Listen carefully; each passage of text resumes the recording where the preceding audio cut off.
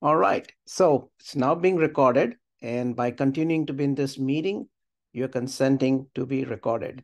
So welcome everyone to our Module 1 webinar for Data 460 and your Section 63 AD. Okay, as soon as my screen starts working here, okay, oops. Okay, well, I think we have a small crowd again, so I don't have to really go through all the etiquettes again, but the only thing I would stress on is if there's, if you have any distractions around you, so please mute your microphone. Feel free to be on the camera, guys, absolutely. You don't really, you don't have to, since we have a small crowd, you can be up on the camera. You can put your, you can unmute your microphone as well. Only there's some disturbance around that you can go back on mute. Okay. And again, this session, I'll try to keep it within the hour. But, I have a tendency to jinx it at times. But we'll definitely will not cross beyond an hour, 15 minutes or so. Okay. So the agenda that I have for you guys today, so we'll go over NLP, try to keep away or steer away from anything that you may have already read. And I know there's a lot of material that you guys went through, but I still want to touch upon some basics as you can take that as a refresher. And, there'll be something to supplement as well. So there would be some add-on as well that you'll find during this webinar. We'll talk about assignment 1, of course. This is the very first assignment for your course. So we'll certainly talk about that and take any questions that you may have. And finally, I'll take in any other questions that you may have for module 1, for the course, for anything that you may have in mind. Okay, so with that, and before I go on to talking about NLP, just a quick retrospective on how the first week was, right? Again, it was one of the most exciting discussion weeks that I've seen in recent times. And trust me, I know I'm going to be very honest with you. I said this to the previous class as well, but what you've done is you guys are taking it to the next level. You are all hitting to the gold standard that I'm really looking for, that you should all be striving for, being in a 400 series class. And I'm already seeing that. So you are taking one step up from the previous class where I thought they were doing very well. They had a very good start. And of course, at the ended with, hitting the gold standard. And many of you are already right there hitting the gold standard. So keep up the good work. Again, don't lose momentum at all. Love the fact that you all embrace the spirit of engagement and participation, by reviewing your classmates' postings and asking some good questions. And as I always say, we all have an opportunity as a class to do better, hit that gold standard, just raise the bar, raise the ceiling, hit the ceiling, right? And take advantage of these webinars. So thank you all who are here today. And for folks, who are not going to be able to join in or to these webinars, please make sure you're watching this recording. So if you're watching this recording today, I would definitely encourage you to be in person so that you can ask your questions, take advantage of the fact that you're going to be here with your other classmates, ask your questions in person. But if you cannot make it, completely understand. But spend some time after the recording is up to go over it and see if some of the questions that you may have been addressed during this session or these sessions, these webinars. Okay. So with that, let's get into talking about language, right, in general. So as far as human beings are concerned, we humans with language, we are good at certain aspects of language. First and foremost, we are good with ambiguity, right? And what I mean here is we are pretty good with filling in the blanks. For example, if you want to, say something, maybe you'll just not finish the entire sentence sometimes and just say a few words of the sentence. And the person would really know what you're talking about, right? We could be ambiguous at times. We could, because we have other things that we have, we can make use of some facial expressions, or, we have this sign, you was using your hands. We can, make some signs that we can use along with our language, that it's easier for the other person to fill in what you may not be saying it loud, right? So we are pretty good with that ambiguity. We're also good with creativity. So if you go around, we are so good with the way, if you're talking amongst friends, in school, in college, we come up with different phrases, we come up with slang, we come up with how we twist words, and the way we speak at home, and sometimes with our own family members. We have some code words, some code phrases, so on. So we are so creative with that, and we're pretty good. I think every generation comes with its own version of a slang, or the way the language is spoken. So we're pretty good with creativity. We're also good with common knowledge. For example, if I have to say that, hey, I need butter, can you please get me butter? Maybe I don't have to go on and tell you, if you're in the house. Maybe what I mean is, go get me the butter on the kitchen table or from the fridge, right? So you apply some common knowledge to what you're hearing or what is being spoken to you, and you react accordingly. So humans, again, are good with that common knowledge.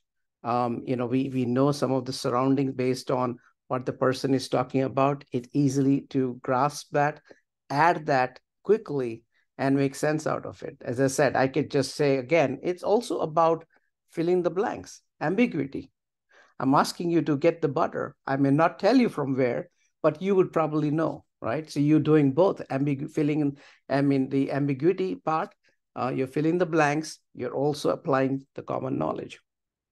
We are also good with diversity. The way we speak to people within our family, to our friends, to coworkers, to classmates and peers, to everyone, depending on the crowd around us, depending on the type of people around us. We know our definitely our tone of our tone, our language, the choice of words changes so much, right? We know how to change it based on who we are talking to. So we are good with that diversity. We're good with empathy as well. Again, our tone can be, we change our tone based on, we know how to empathize, with people on certain situations. Based on what you hear, you would have a different kind of a tone, or you'd use different choice of words based on if you find out somebody's going through a very tragic situation. How you would empathize, and what would be your choice of words. So we are good with empathy. We're good with analogies. So we are, in case if we have to, if you're explaining something and the other person is not able to get it, we can use certain analogies. We're good with that, right? We'll find out how we can make this person understand what you're trying to say. For example, and this is a very classic example, which is also one of the top interview questions, especially for computer science and that kind of interviews, and is how do we explain database to a 5-year-old, right? You cannot just use the definition or use all technical jargons to explain what a database is to a 5-year-old. You'll come up with some analogies, right? You'd say, hey, you have a cupboard, you have, where you have different drawers or shelves within this cupboard, where you put your shirts in one, your pants in other, and your sweaters, and so on and so forth. You will explain the child using that analogy. So we are good with that as well. We're good with storytelling. We know how to weave a story. If you had to do certain presentation, we know how you would want to kind of build that presentation, build the slides, build that story, so that it's going to be interesting to your audience. We are pretty good with storytelling. What we may not be good at, and we are not so good at, our speed, right? Speed of reading or writing or comprehending. Yes, we can read fast. There are many who can read very fast, but there's a limitation on how fast you can go. We can write fast. Okay, depends on, there's some limitation again that will be, driving it, and you can only write fast so much. Comprehending, you can hear someone who's a very fast speaker, but the amount of like how much you can comprehend is going to be limited. There's going to be some limitation. If the person goes too fast, or if you are watching something or listening to something that goes in too fast, you'll not be able to comprehend. If you start to read a book and you read at double, triple the speed, at the end of the, if you end of the page that you would have read, you would not probably know what you've read. You will have to probably read it again, right? There is some limitation to that. What we are also not good at is multiple languages. Yes, there are many who can speak and multiple languages, and understand, read or write many languages, and there's some limitation. There's a finite number, maybe single digits. Maybe few of them would go into double digits, very few. Triple digits, I haven't heard any. But if there's anyone out there knowing hundreds of languages, or maybe even more than 100, well, definitely that guy must be, or that person must be definitely someone is the best in languages. But how many do we find, right? So we have limitation. We would probably not see many with triple digit kind of number of languages that we know. So there's some limitation on that. Limitation on linguistic power. Depending on what the type of work we do, or how we use what we speak day in and day out, to the type of crowd, to the type of people we speak, whether we are part of academia, whether you're part of or you're working on, you're having a job where you are doing a lot of communication with the clients, your choice of words would be depending on that, right? If you do not use certain words for a period of time, they just fade out. They just fade out of your dictionary. They're no longer part of your vocabulary, right? So linguistic power depends on how much you are speaking day in and day out, and to the type of people that you're speaking to day in and day out. Your generative abilities, the quick translation. How fast and how much can you translate? If you know multiple languages, yes, you may be able to translate. Again, there's finite number of languages you would know. There's finite number of, the speed of translation could also be, you'd be limited to how fast you can translate it, right? So again, human beings, when it comes to speed, reading, writing, comprehending, understanding multiple languages, vocabulary, remembering all the words that you have learned, over the years, can you remember it all? Depends on if you have been using it all your life, which is rare, but it's possible. But still, it depends on how much you've been using it, how much you've read, how much you've used all along. And of course, the speed of translation is also going to be questionable. So these are the times when we think of, hey, would there be someone who could do this better, right? There would be an intelligent system, or a system that can really increase your speed, your knowledge of language, knowledge of multiple language, translation. That's when you think about this intelligent systems, right? Your natural language systems. So where does natural language processing stand, right? When you talk about AI, I've just taken this picture from, and this is part of your reading material that you would have gone through. And this is part of I think the one of the chapters within the O'Reilly books. That was your week 1 reading. So I just, did steal this, chart from there. If I'm, either way, again, as I mentioned last time as well, if I'm using any sources, any pictures, I would be also providing the source to it. I would be providing a link to it. So you don't have to take a snapshot. It will all be in a part of the deck. It will be there, the link as well. And the reason I provide links to what I could be talking here, and because it will not be able to do justice and talk more in details. I would like you all to go through this, especially if you have not gone through some of the links that I presented here. If you have that been part of your reading during the week, then I strongly suggest and recommend that you go through them and read this a little more, right? To get into the depth of what we could be discussing here, okay? So coming to this picture here, artificial intelligence. You would not believe, but this word was coined way back in 1940s and late 40s and 50s, right? It's not new.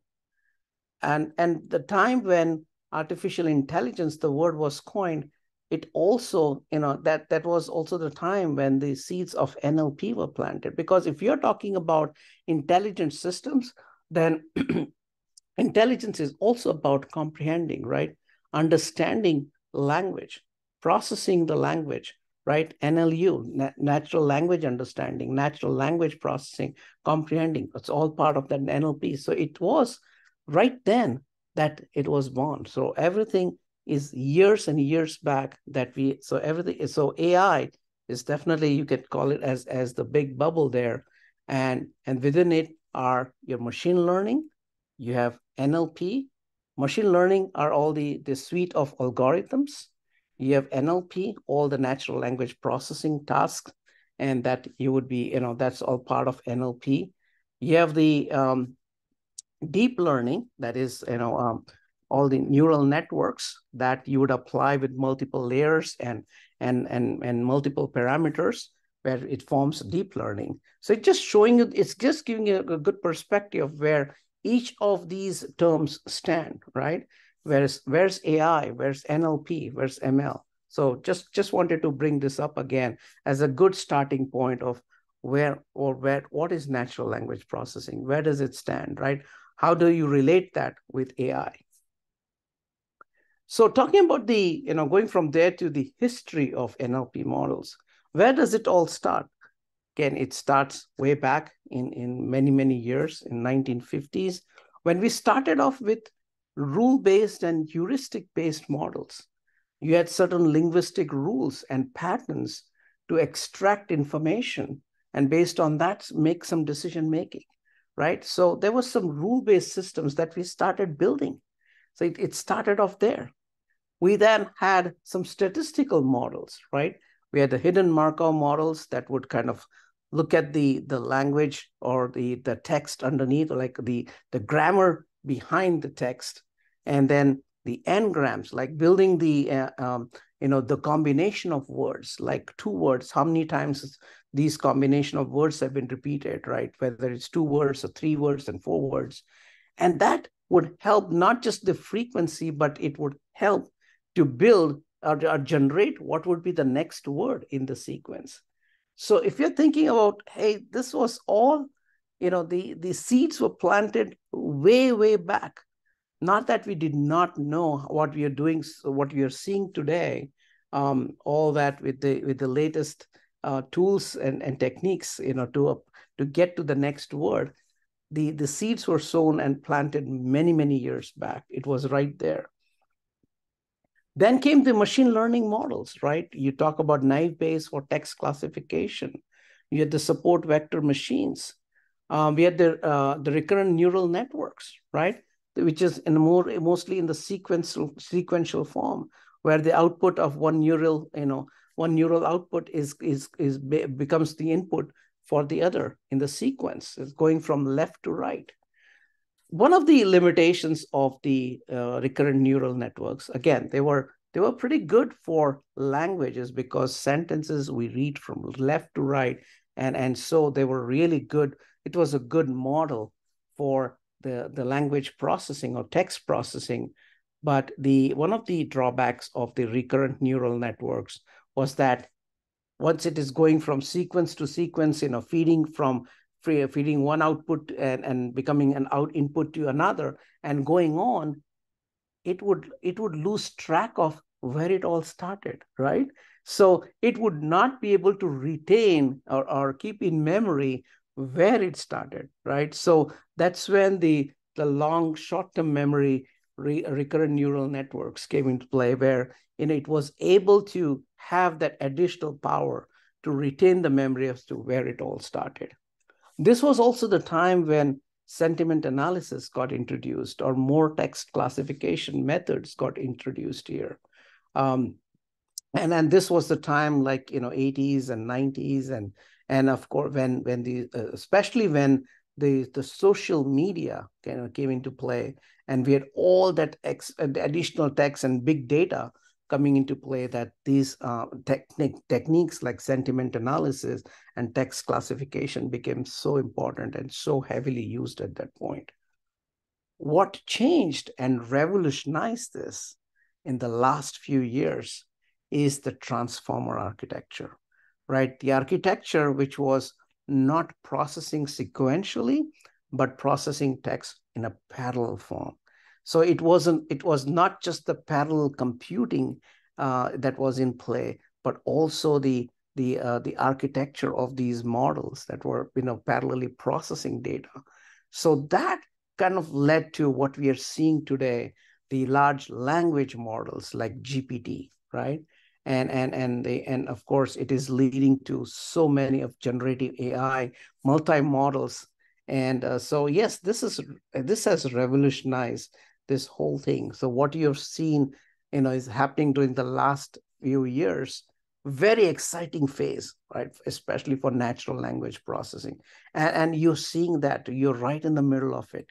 You're seeing GPT, you're using probably Chat GPT and so on. You're seeing so many AI tools. But again, if you think about, look at many of those AI tools, a lot of these models NLP based, because they want to understand what you're asking, what you're telling it to do, and based on that, it does it. So there's NLP into play. There's also multimodal models into play, where it's not just about processing text. It is about processing text and audios and video and everything put together, right? The multimodal. So this is what it's an exciting era now, because of the computing, the computing architecture that has changed. And going from how the computers in the past to computers of today, it's been revolutionary in how it has changed. And also the model and these different techniques that have changed, and the architecture of the models that has led to what we are seeing today.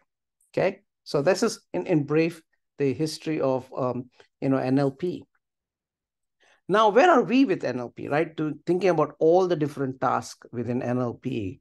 There's spell checking, right? Just checking this, whatever the text is, you check the spelling. You can retrieve, based on the keyword, retrieve a certain word or a set of words within text. Topic modeling, some of the easier tasks of NLP, we kind of have grown over last many years doing this. Then came the text classification, information extraction, not just per certain words or group of words, but even beyond that. We also, probably the medium task have been the closed domain conversational agent, meaning in a certain the conversation agents or the bots or the chat bots for a particular domain area. So you would train a bot based on certain conversation, right? Certain dialogues that could be used or heavily used within a particular domain area. And this bots are specific to a particular domain area. You could not just be asking it anything. A travel bot would only respond to mostly about traveling and helping you with that, rather than going and doing other things, right? Like ChatGPT is more of a general and open domain kind of a conversational agent. So the medium task was to do it for a domain. So what we are is pretty much in this particular zone right now. We are more into, we saw many tools that are in play today that summarizes any text given to it. You give a PDF, you give a Word document, you give a a big, large corpus, and it would summarize it for you very quickly. Question answering, we see many tools that are, again, for a particular domain or more or a larger domain area. It can, once you feed in a certain information, you can ask all different types of questions to that information. Translation, right? Translating any of the text that in multiple languages, could easily be done.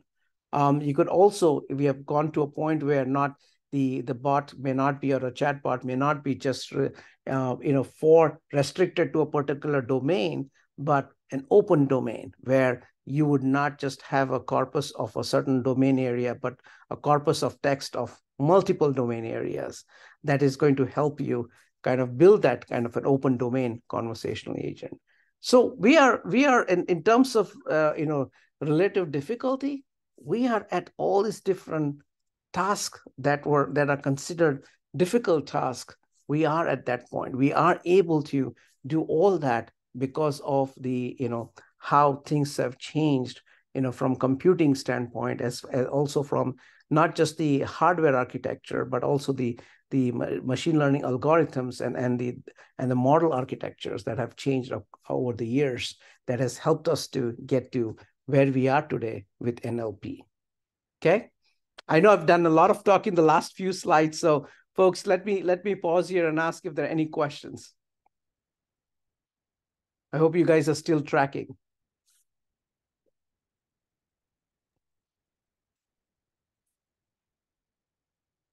Okay, should I take the silence as yes? Okay. All righty. Okay, so change of gears.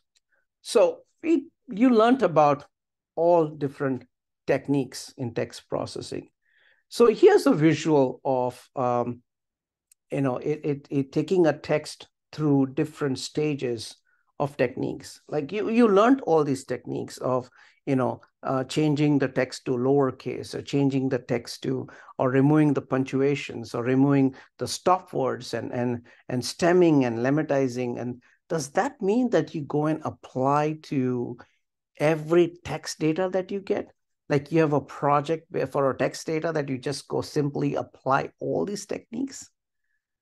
And this addresses that, this answers that question, right? So what this has done, again, they've taken two different techniques here. They're using a knife base and a fast text for text classification. And what they're doing, so on the vertical axis is the F1 score, the performance of the model. And what it is doing is for each of these techniques, it is measuring performance after every stage of that when the data is taken through. So for example, when the first stage, for the first one, it says it takes the text and it converts into all lowercase. That's all it does. And it creates a model. The performance of that model, like if you can see the blue line, which is knife base, you see that it is maybe around 0.6, whereas if you take the fast text, it is already pretty high, maybe at 0.78 or so. So that's when you just converted the text into lowercase. Then it took the text and it removed the punctuation from the text, and then checked the performance of the model after that. As far as knife base goes, there wasn't a big difference. It probably stayed flat. As you can see, the blue line, it just stayed flat. Yes, with the fast text, yes, there was some performance enhancement there. It went almost from 0.78 to maybe 0.81 or 0.82. So, it did improve on, right? Then after that, the third stage, or the third step, it took the text, it converted into lowercase, it removed the punctuation, it removed the stop words. And as far as the knife base goes, the performance of that knife base model technique, yes, that performance did increase a bit. So there was an enhancement there. Fast text, there was still better. It still was much better, and it went ahead and gave a better performance. So now to the next step. it, besides, converting into lowercase, removing punctuations, removing stop words, it did add stemming. Look what happened to the models. Both the model types, both these techniques led to a decline in performance. It just crashed almost. If you look at the knife base, the blue line, it just came from, it had probably reached around 0.6867. It just crashed back to almost 0.5. Same thing happened with fast text. Well, relatively, it did crash. It did come down. And so you could see that the stemming was really not a good idea there. Again, so the next phase, it removed stemming and it did apply lemmatization, right? So when it applied lemmatization, the performance did increase gradually. But if you see the performance of after the lemmatization is applied, pretty similar to when we were in the third step, which was, changing to converting to lowercase, removing punctuations, and removing stop words. So it was as if stemming and lemmatization had really no impact or effect on your modeling, or no impact to your performance. It did not improve performance. So what is this saying? That stemming and lemmatization is good? No, far from it, right? This is one exercise or one study based on the data set on hand. What this is actually showing, and the reason for me bringing this up here is just saying that when you are building models, when you're running these different techniques, when you just don't apply all these techniques and say, oh, just because I know all these techniques for text processing, that I'm just going to run all these different techniques.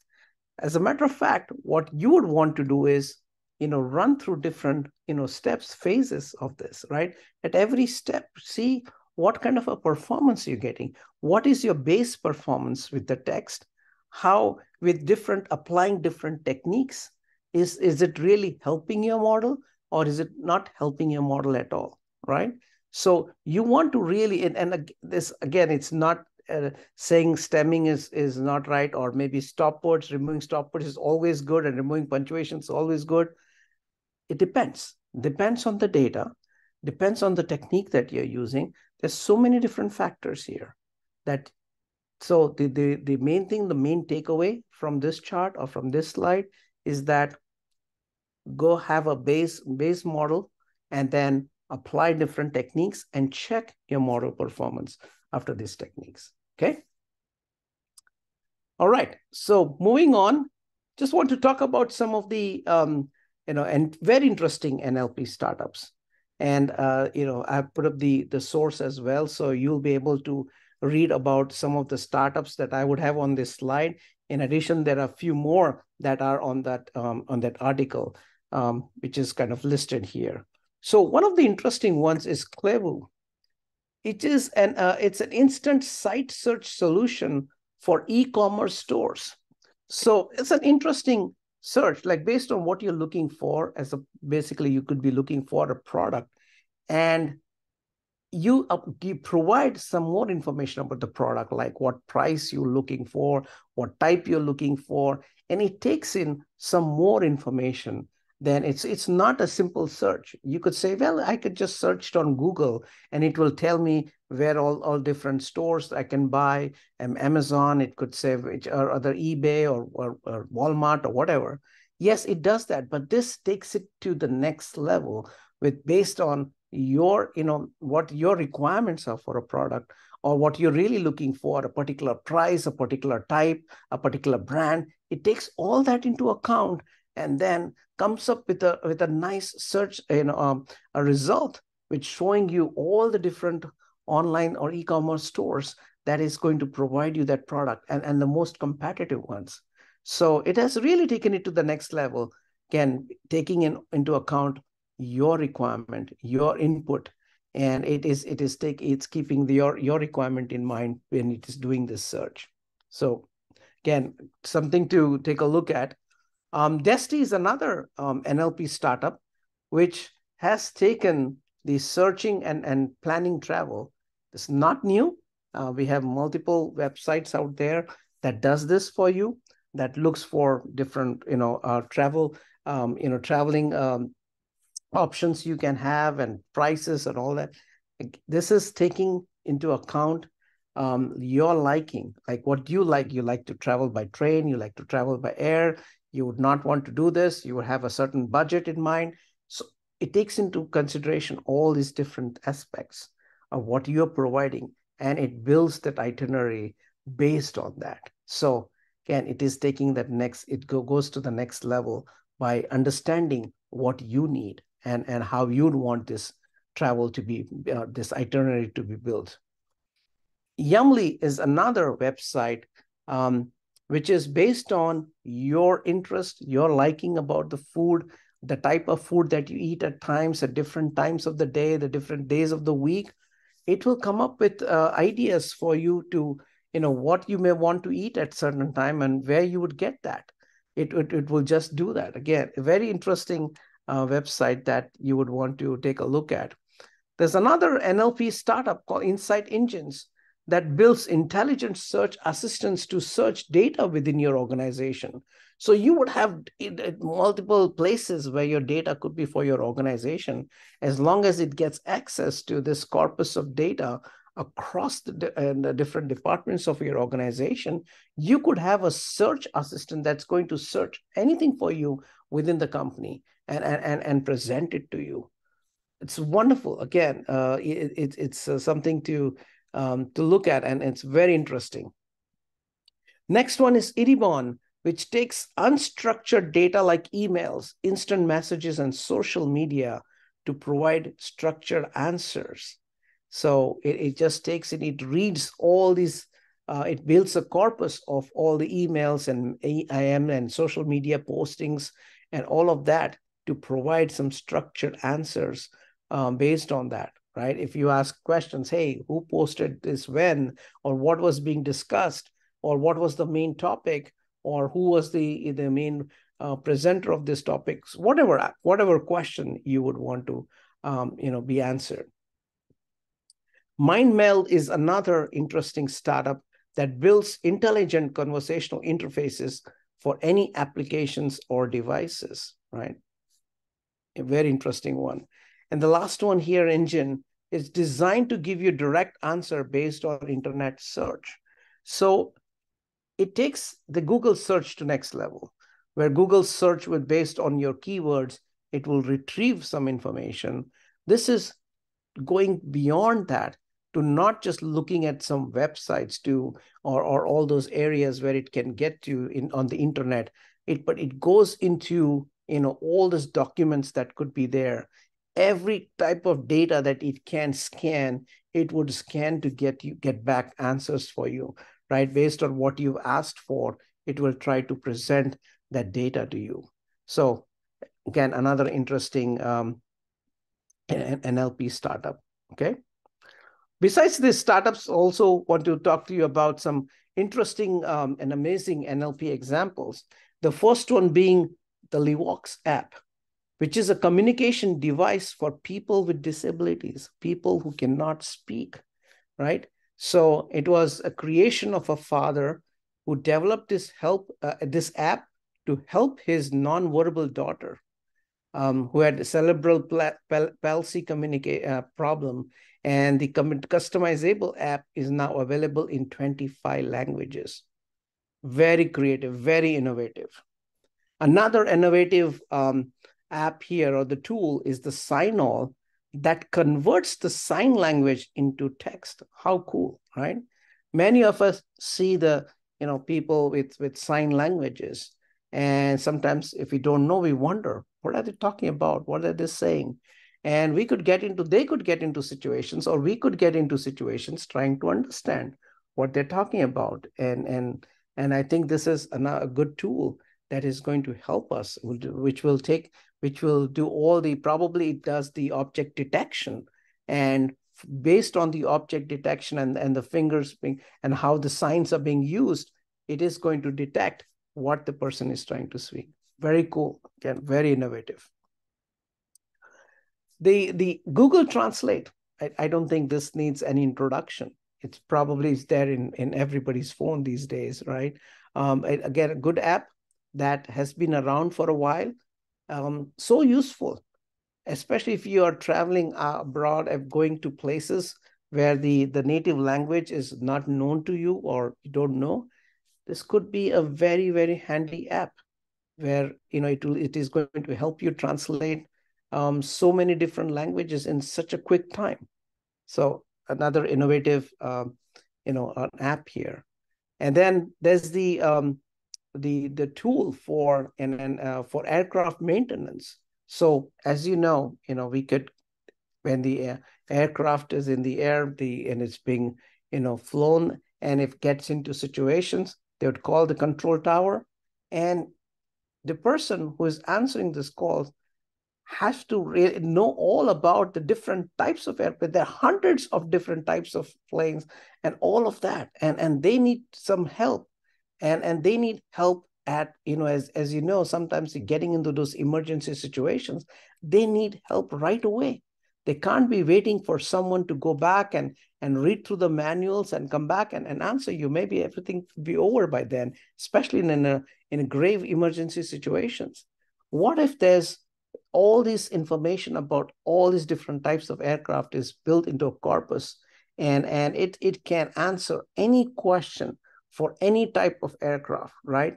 So that someone makes a phone call and it needs some urgent answers, it could get it, right? Based on it's going to read through all the different manuals and everything in there, and they're going to get the answer that they need at the end minute. So again, a wonderful app and a tool that is being used in the by many aircraft companies, many airlines, sorry.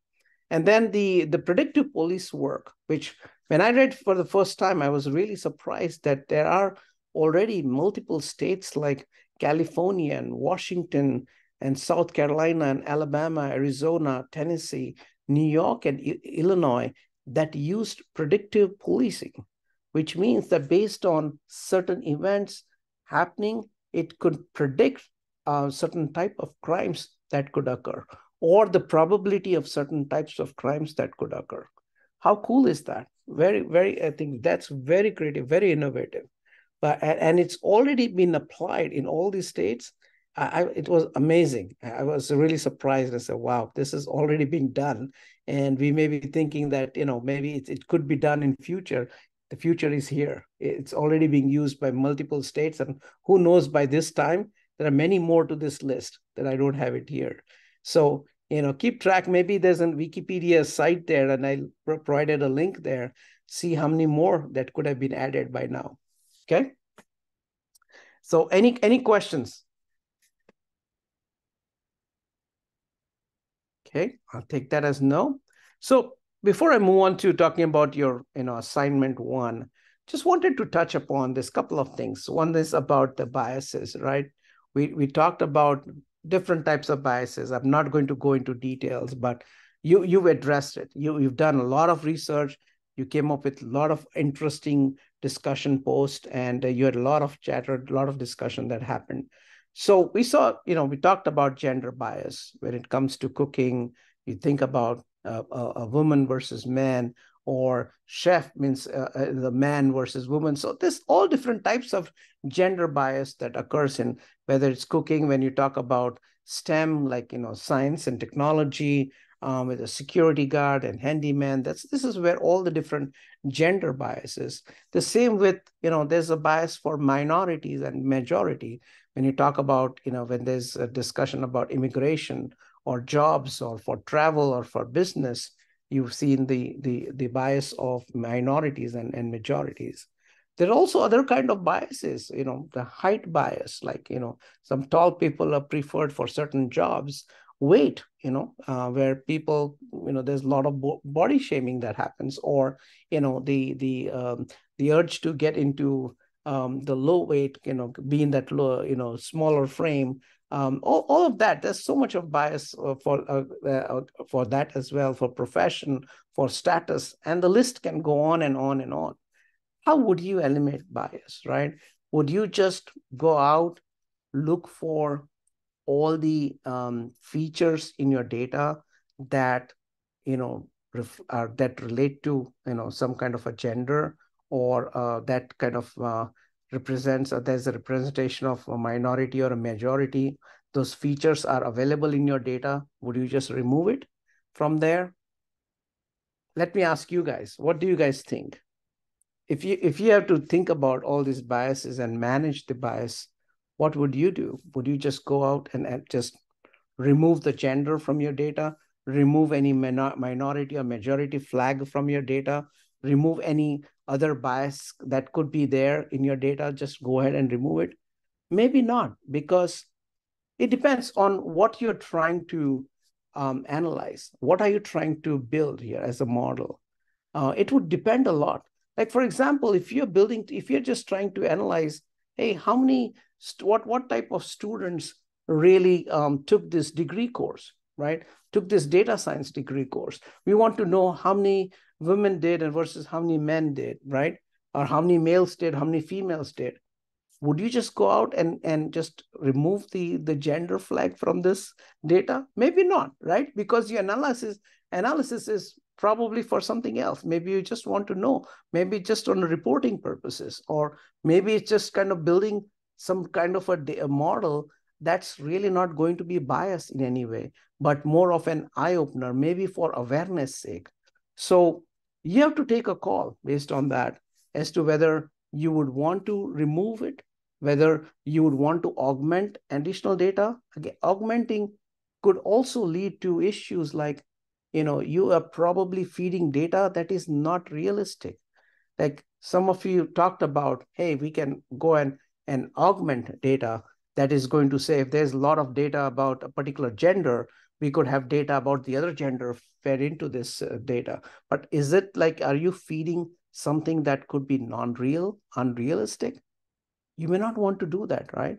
So one of the other ways to kind of eliminate bias is break the stereotypes, like, having, people and different types of people getting into different, whether it's the type of job or a role or whatever it could be.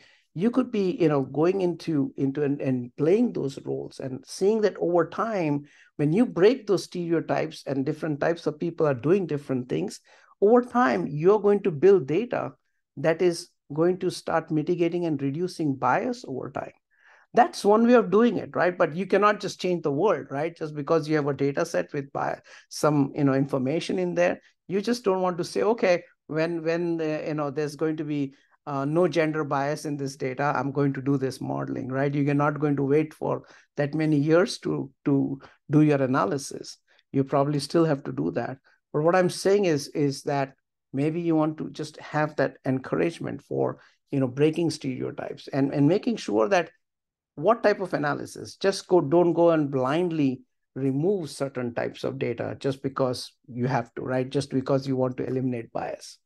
So one of the things you can do is what this risk management framework is telling you, which is, I like this particular framework, which says, first map all those areas, all that context, which is going to lead to any kind of risk or any kind of a bias. Just map them out, then measure what is the risk, based on that.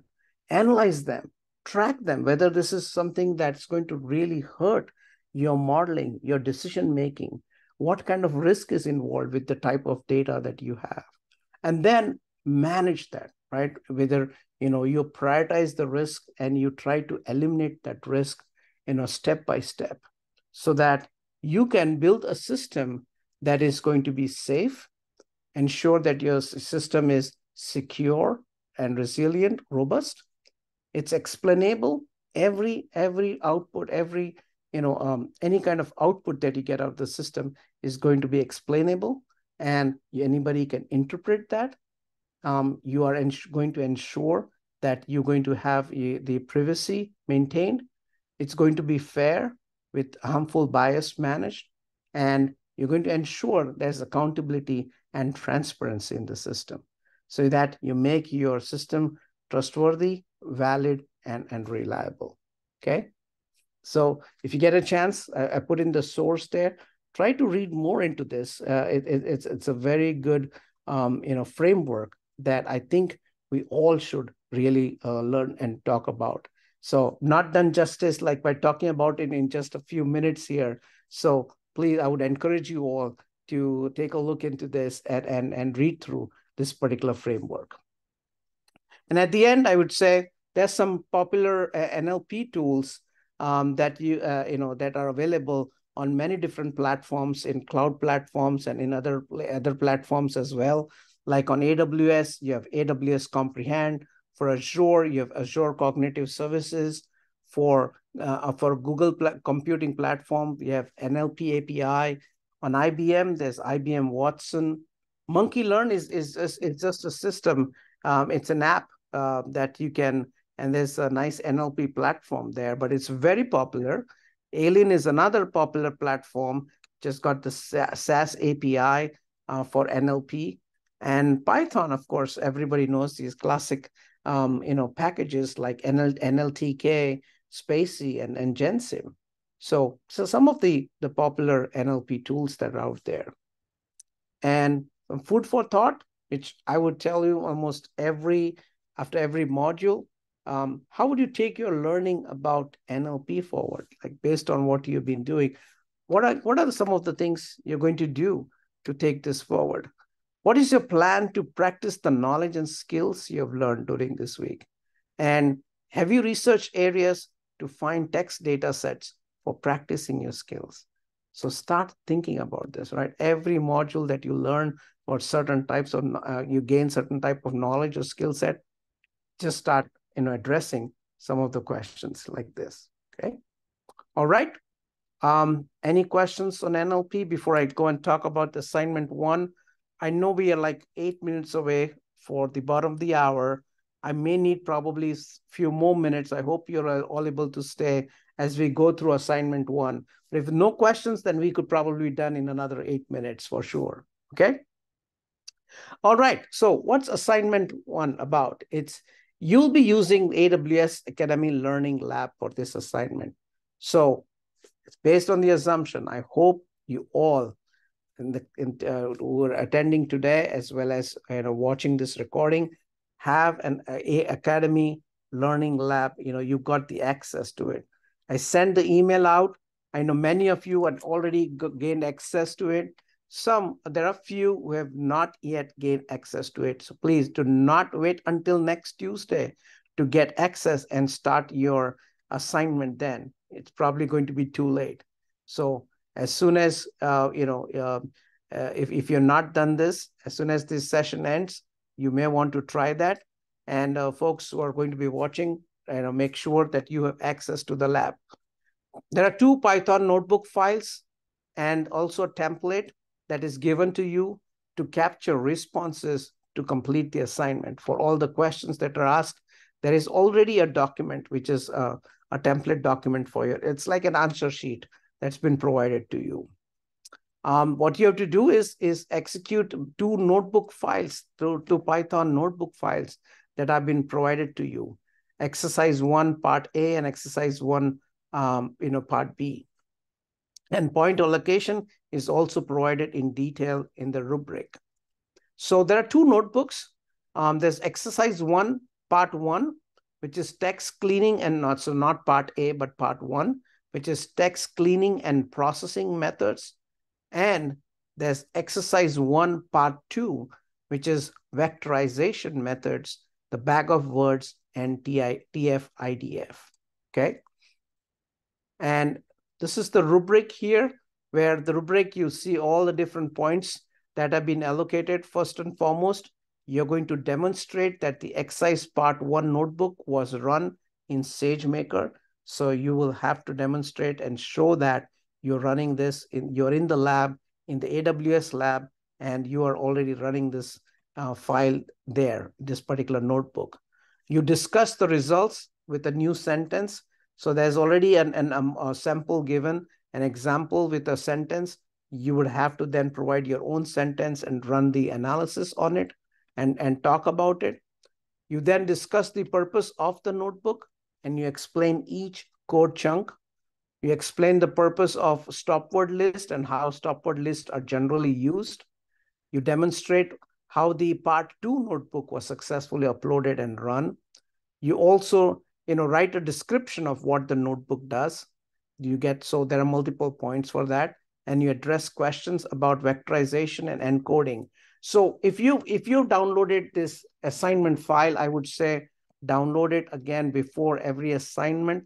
There was a minor update here, and the update was that you probably just need 2 methods. Even if the example says that you have to have 3 methods to be discussed, the vectorization method, I would say 2 suffices. If you can describe bag of words and TF IDF, that would be more than enough. Okay. And deallocate resources and end the lab. Very important step, guys. And please do not miss out or skip this step here. Very important. And I would be really looking for a proof of that you deallocate the resources. There are been, situations where a couple of students in the past have gone over and used the entire credit. And it's such a huge task, and it's very difficult to provide another account, to build another account at that point. So again, it's not as easy as just going and resetting your credit for the lab. Once the credit is gone, it's a huge step and a process to get you, another account. So please, it's very important that you deallocate all the resources that you build. And the document, the assignment will tell you step-by-step instructions on how you deallocate the resources. Okay.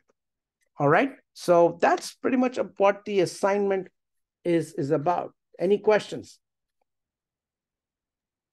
I have a question. So you said for assignment 1 we have to upload two things, right? So the assignment has 2 files, Python files, that are given to you that you need to execute on SageMaker. Okay.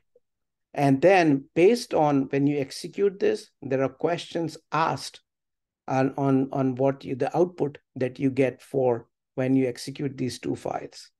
That has to be captured in a template file. There's a template answer sheet that has been given to you.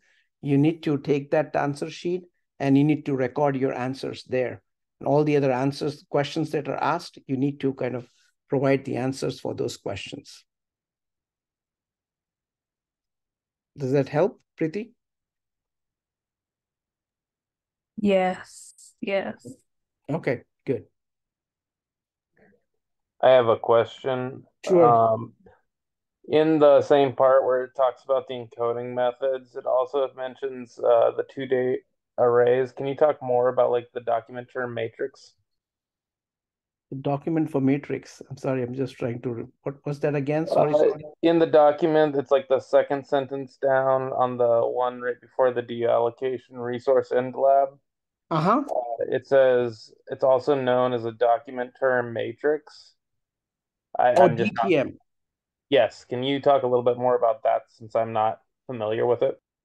Oh, it's like building a matrix of the word frequency. Like it's the document term matrix, which is basically putting up the how many, like simply putting like how many documents have a certain term. Like let's say you have a word, right?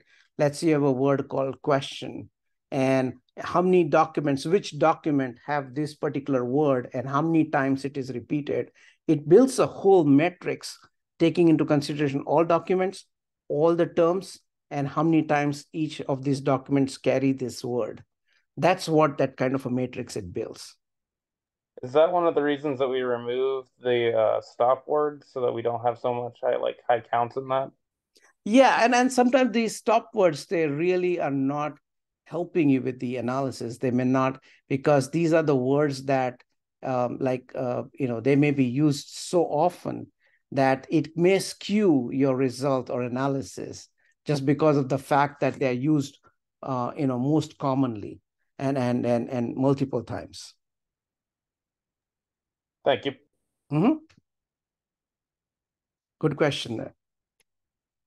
Any other questions?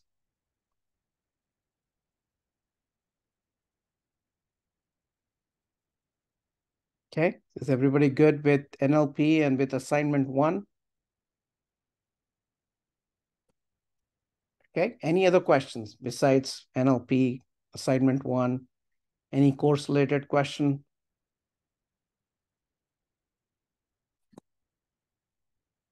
Okay, I'll take silence as no. If not, we can call it a wrap. Wasn't too bad. We just went a minute over, but thank you all for attending. I will be posting the recording in the classroom as soon as I get it from the cloud. But thank you all and good night, and see you in 2 weeks' time for a module 2 webinar. Okay? Bye. Thank you. Bye.